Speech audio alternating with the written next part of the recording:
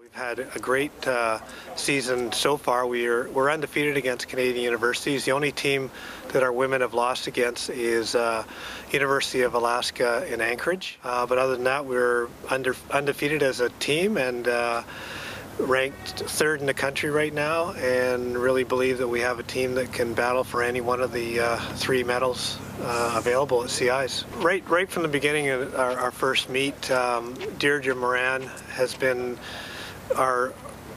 in our top three each time. She's been steady.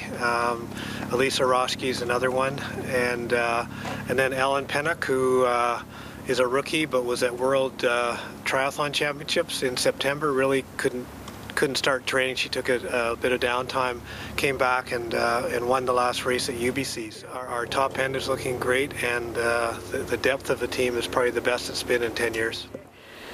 We have a really deep team this year. We had 5 girls under 18 minutes on Saturday, which bodes really well for CIs, so I'm excited to see what happens. On Saturday was Moran and Pennock's first race. She's a rookie. She's a triathlete. She actually went to World Triathlon Juniors, and she won by a lot. She had a great race. She ran 17:22, so she should do really well at CIs. And Steph Trenholm also did really well on Saturday. She was recovering from an injury a little bit in the fall, but she had a really good race Saturday, so only get better from here. I'm just really happy that everyone did so well. Like the VIKES winning too was, because it's more of like a team thing, so I'm glad that everyone's playing together, and it's really positive right before nationals. I'm just excited because we're kind of going in as underdogs, so I'm excited to see what we can do, because I think a lot is possible for us.